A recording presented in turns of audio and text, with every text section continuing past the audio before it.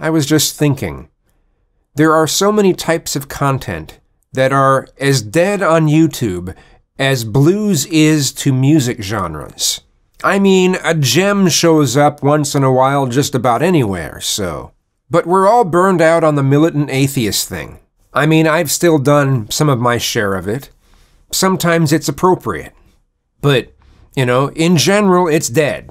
And we're burned out on the feminist thing, and the anti-feminist thing, and the anti-SJW thing, and the woke thing, and the anti-woke thing. We're burned out on ponage videos where someone makes fun of the other person for really stupid things. Or they interrupt so much that they're not actually refuting any points that are being made.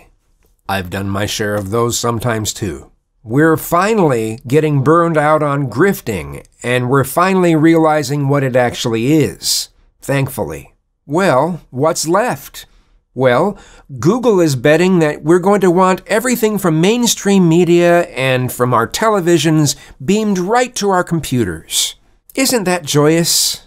And what do we have to counter it? Everything that we're tired of on YouTube?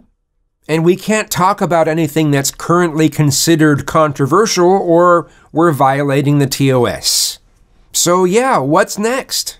Maybe watch a 2-hour or almost 2-hour ContraPoints video where she talks about how we should criticize billionaires and not millionaires. Or maybe you could listen to me whine some more about Christianity, white supremacy, homophobia, and patriarchy. You'll just love that, right? But seriously, what's the next wave of content here on YouTube? I mean, for the most part, it's all been there, done that. What's left?